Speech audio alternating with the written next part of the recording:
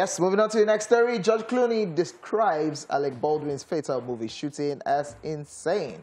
American actor and filmmaker George Clooney has weighed in on the conversation regarding what must have transpired on the set of Alec Baldwin's movie Rust, which led to the death of cinematographer Halyna Hutchins following a shooting incident. He made this known on Marc Maron's WTF podcast, where he stated that the death of the cinematographer was clearly as a result of a lot of stupid mistakes.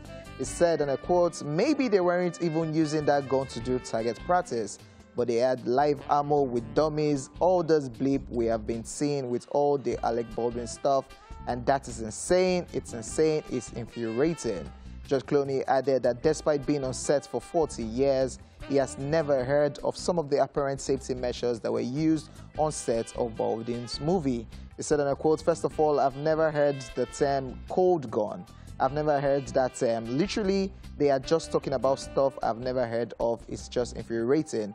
Every single time I'm handed a gun on a set, every time they hand me a gun, I look at it, I open it, I show it to the person I'm pointing it to, we show it to the crew. Everyone does it. Everyone knows.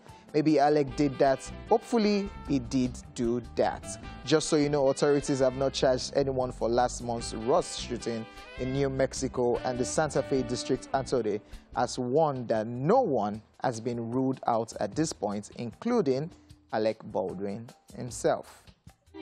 You wake up in the morning and go to your job and say, today's going to be a good day, I'm going to have a good movie at the end of the day, and end up with a situation like this where you are now a suspect in a murder case.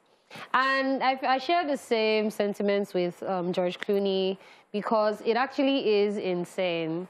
And Honeypot sings it all the time on the show. Somebody didn't do their job, and how somebody hasn't been charged is now what I will find more insane. Because first of all, the person that handed him the gun, the ballistics person that's supposed to be in charge, the person that said it was a cold gun, I think those ones first, they should just go and put them inside sardine tin first. Let them just be cooling off. Because at the end of the day, it will not make sense for this entire thing to happen and then nobody now gets charged at the end of the day. That's not justice for the family. Because someone needs to be held accountable for what happened. And it's come out so many times. It's been supportive. He's visited the family many times. And obviously, it's not his fault, but people have been coming at him saying that in the past you spoke about gun laws, and then now this happened on your set. So something has to be done. Because in the past, when there were issues with gun with other people, you always came out to say that something had to be done. And the whole thing is just dicey and sad. I'm just shocked that George Clooney is saying, because we talked about this one when they talked about cold gun. And George Clooney is saying that he's never heard of it. There's nothing like that. We thought that was a thing. Like, I actually thought cold gun was a thing. I thought it was a thing. But then I now also thought that even when they give you guns, I didn't expect there to even be anything in the gun. I'm like, what? So maybe should we stick to like our, how do I say it now? Without sounding...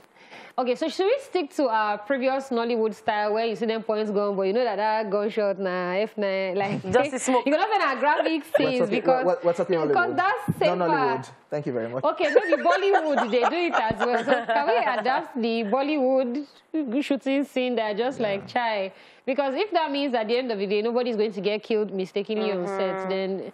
I think it's a lesson for everybody to learn from this one. Yeah, it happened a long time ago to Brandon Lee on set to this happened, and was friends with even George Clooney, and now this is happening again. We'll just keep our fingers crossed and see where all of this, the investigation and everything goes. All right, guys, that's all we can take on entertainment news.